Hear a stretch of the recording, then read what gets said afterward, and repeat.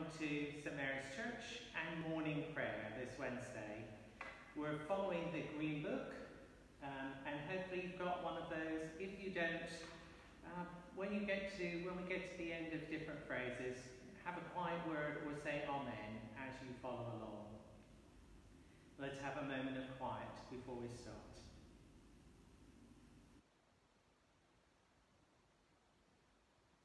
Grace, mercy and peace from God our Father and the Lord Jesus Christ be with you, and also with you. This is the day that the Lord has made. Let us rejoice and be glad in it. We have come together in the name of Christ to offer our praise and thanksgiving, to hear and receive God's holy word, to pray for the needs of the world, and to seek the forgiveness of our sins, that by the power of the Holy Spirit we may give ourselves to the service of God. Jesus says, "Repent, for the kingdom of heaven is close at hand. So let us turn away from our sin and turn to Christ, confessing our sins in penitence and faith. We say together, Lord God, we have sinned against you. We have done evil in your sight. We are sorry and repent. Have mercy on us according to your love. Wash away our wrongdoing and cleanse us from our sin.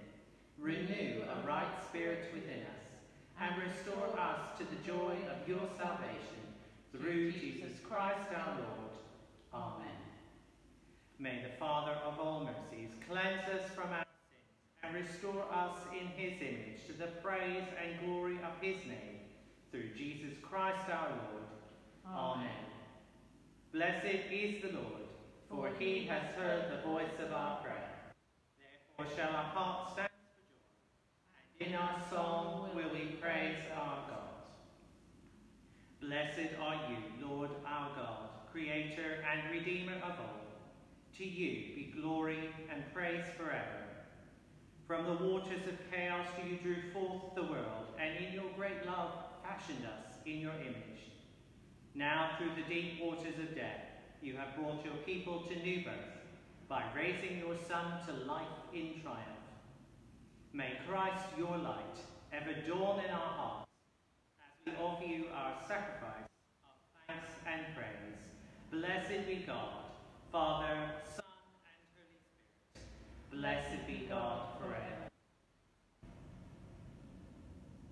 The night has passed, and the day lies open before us. Let us pray with one heart and one mind. As we rejoice in the gift of this new day, so may the light of your presence, O God, set our hearts on fire with love for you, now and forever. Amen. Our psalm this morning is Psalm 42, and I'll just give you a moment to find that in your Bible. Psalm 42.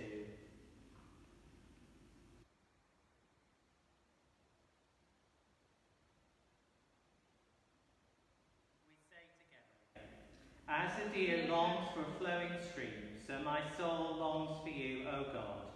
My soul thirsts for God, for the living God. When shall I come and behold the face of God? My tears have been my food day and night, while people say to me continually, where is your God?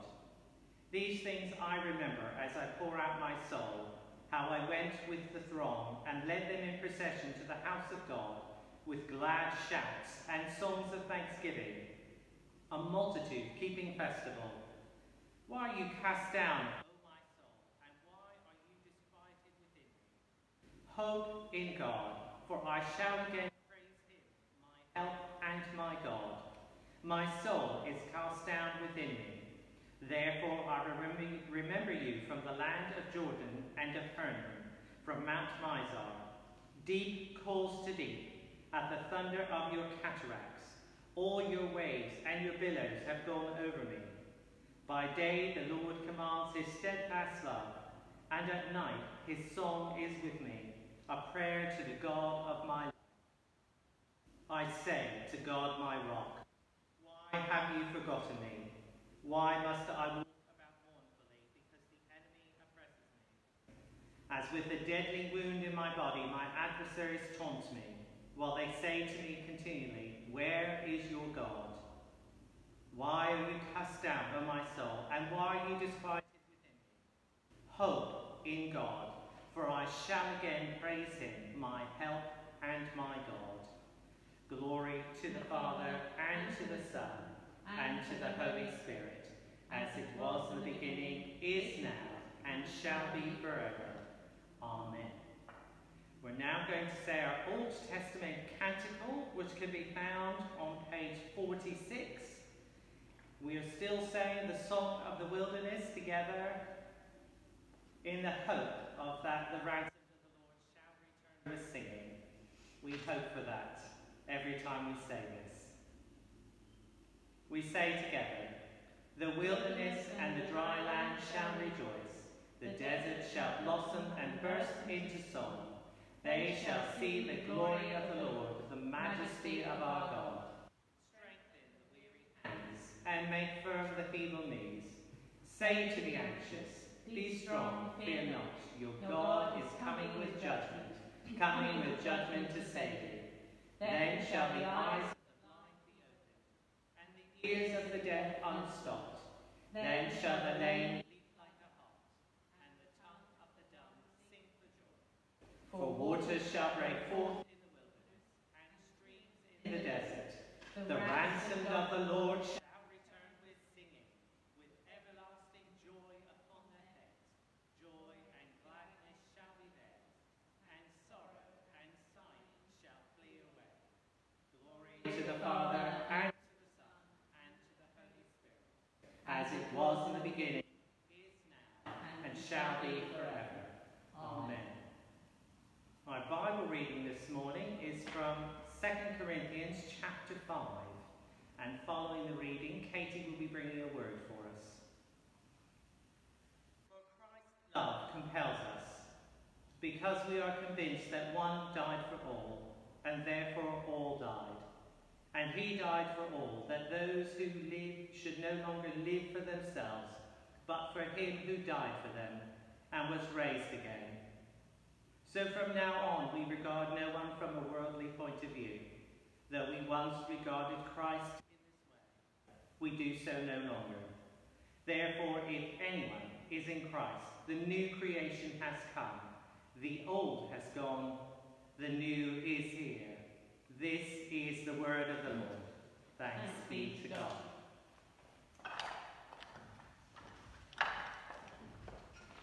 Good morning. I hope you're all doing well.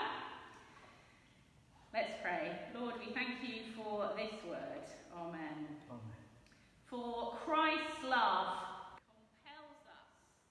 There's a lovely little ambiguity there in the text, in that you can translate that both as my love for Christ and Christ's love for me.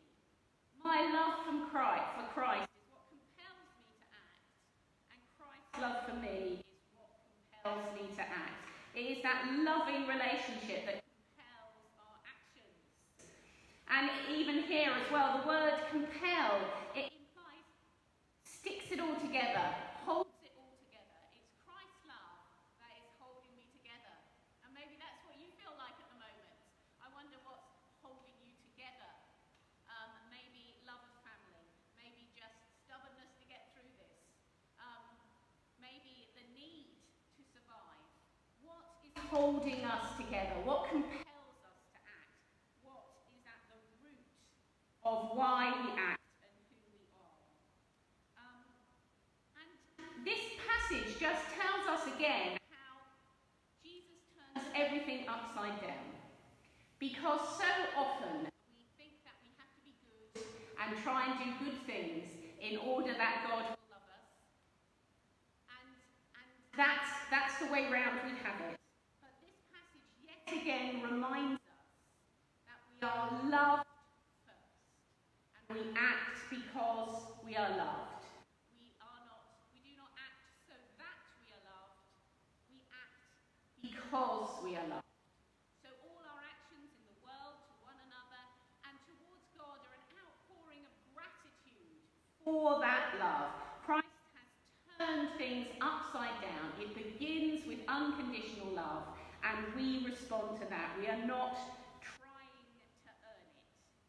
And this unconditional love, this passage goes on to tell us, not only changes the way we look at God and changes the way that we act, and that motivation and is the thing that's holding us together, but it also changes the way that we look at one another. So from now on, we regard no one from a worldly point of view. Though we once regarded Christ in this way, we do so no longer.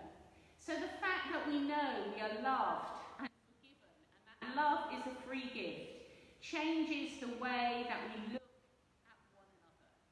We know that this pandemic has caused more division in our society in some ways. Those of us who've escaped relatively unscathed, who have not been ill, who have not lost loved ones, who have not lost work and income. And on the other hand, those who have lost many loved ones, who are in fear for their jobs, who have lost their homes. And this passage reminds us that we do not look at one another according to our wealth, our need, our power, our money, our influence, our importance. We look at one another through the lens of the love of Christ. We look at each individual as someone that Jesus loves and Jesus died for. We are full of gratitude that we ourselves are someone on whom Christ has poured out love and grace. And as we deal with one another, everyone who walks through this door, everyone we see in the shops, everyone in our very different situations, we are to look at one another in this new way as someone that Christ died for, that's someone whom Christ loved. The love of Christ compels me. The love of Christ holds me together, keeps it together at the moment. The love of Christ is what motivates our actions. And the love of Christ is what enables us to look at each individual as someone valued and loved by God, someone who Jesus died for, who we look at through the lens of his love. Let us allow Christ's love to keep it together for us, to compel us, to hold us together. Let us act out of motivation for love, and let us look at one another, at each person we meet in the street and in our community, as someone for whom Christ died, as someone he loves, and someone who he wishes to pour out his love and grace upon. Amen. Amen.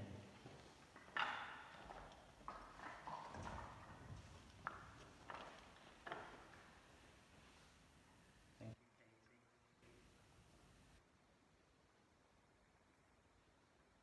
Plenty to think about, isn't it? We continue in our green books at the bottom of page 5. Awake, O sleeper, and arise from the dead, And Christ shall give you light. You have died, and your life is hid with Christ in God. Awake, O sleeper, and arise from the dead. Set your mind on things that are above, not on things that are on the earth. And Christ shall give you light. When Christ our life appears, you will appear with him in glory. Awake, O sleeper, and arise from the dead. And Christ shall give you light. We say the Benedictus together. Blessed be the Lord, the God of Israel, who has come to his people and set them free. He has raised up for us a mighty Saviour, born of the house of his servant David. Through his holy prophets, God promised of old to save us from our enemies, from the hands of all that hate us, to show mercy to our ancestors, and to remember his holy covenant. This was the oath God swore to our father Abraham, to set us free from the hands of our enemies, free to worship him without fear, holy and righteous in his sight, all the days of our life. And you, child, shall be called the prophet of the Most High. For You will go before the Lord to prepare his way, to give his people knowledge of salvation by the forgiveness of all their sins, in the tender compassion of our God. The dawn from on high shall break upon us, to shine on those who dwell in darkness and the shadow of death, and to guide our feet into the way of peace.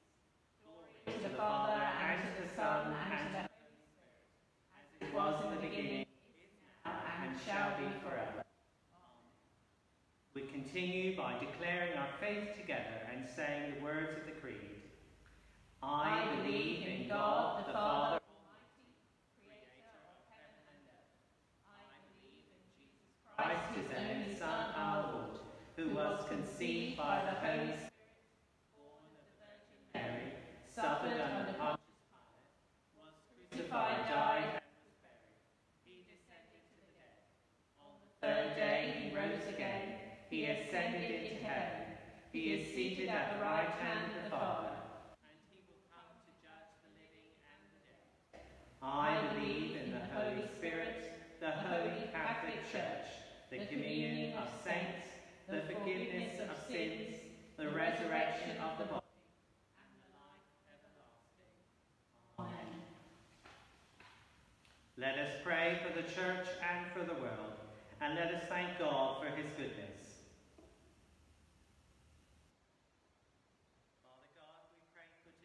And everything that we need to get done and would like to get done. Help us to be diligent with our time and to use it wisely. We pray for the world and its needs. We remember all who struggle with COVID-19, those who have recovered and those in hospital. We remember too all those who have lost colleagues, friends and family because of the virus, and ask that you be with them in this moment. We pray for our wider world, remembering the people of Australia and Japan, where there have been large storms. The people of Yemen, still caught up in the conflict between rebels and the government. And the people of Syria, who are displaced and living in refugee camps. We pray for all aid agencies. And we remember today the work of mercy ships in Western Africa. Lord, in your mercy, hear our prayer.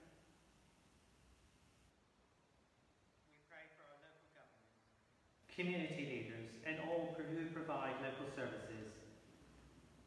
Give them wisdom with decisions that need to be made regarding budgets, services, COVID, and continue to help those most needy in our communities.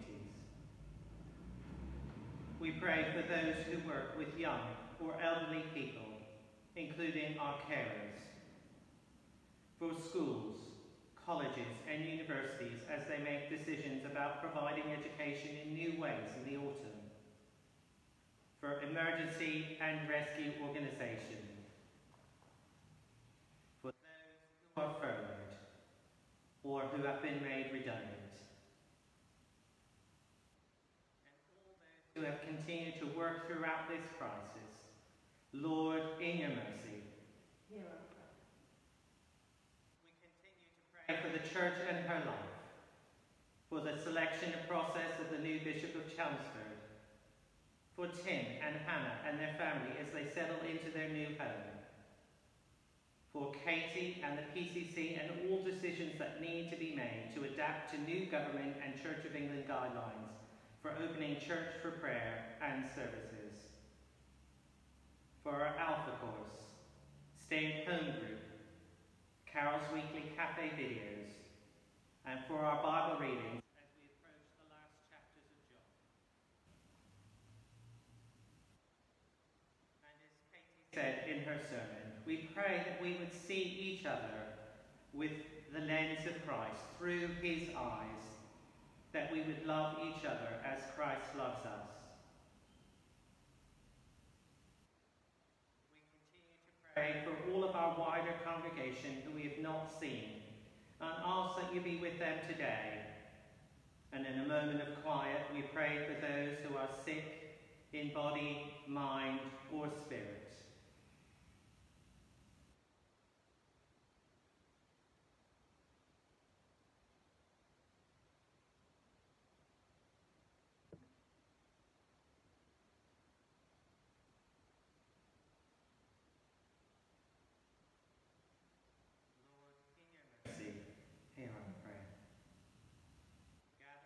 Prayers into one, we say the Lord's Prayer in whatever version, language, or way known to us.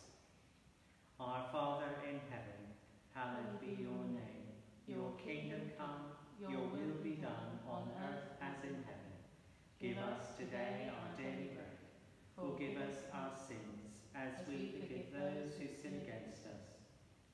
not into temptation, but deliver us from evil. For the kingdom, the power, and the glory are yours, now and forever. Amen. And now Katie's going to bring us our notices.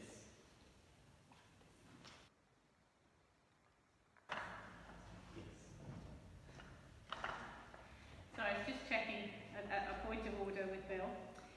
We are open today from 12 till 8 p.m. A continued thanks to everyone who's hosting that. Do come and join us for a time of quiet worship. We have had more updated guidelines, they're my favourite thing at the moment. So masks are now advisory inside, but I believe as yet not mandatory. And we have been asked to do the NHS track and trace. So if you do come, we'll take your telephone number and your name. There's a policy that explains that information will be destroyed after 3 weeks. Right. Correct. We read it all through this morning. As Bill prayed for, Alpha is continuing. On Friday night, the videos are being posted to our website and our external Facebook. Please do engage with those. If you haven't yet, you can still catch up. And there is a Zoom on Tuesday. I gather yesterday's Zoom went very well. So that's still happening. Carol's still going to be doing the cafe. If you haven't seen it, Tim and Hannah have done a lovely welcome. Thank you and hello sort of video for us. Do have a look at that. We're hoping that Tim will be coming in today and maybe standing this side of the lectern. The PCC passed a resolution this week which we had to give to the Bishop to say that we can suspend public worship on a Sunday until August the 30th. So we are not anticipating having public Sunday worship before August the 30th. That doesn't mean that on August the 30th it will all be exactly the same. I think I should forewarn you of that. It may still be that we have to ask people to book in advance to say that they're coming to a service. We really don't know, as the guidelines change every day, it seems, how August the 30th will look. So be aware that that's the first possible date, but perhaps, almost certainly, it will not look as it did before we came into lockdown. So again, we may have multiple smaller services, we may need you to book for that in advance. I think that's everything. I'll hand back to Bill.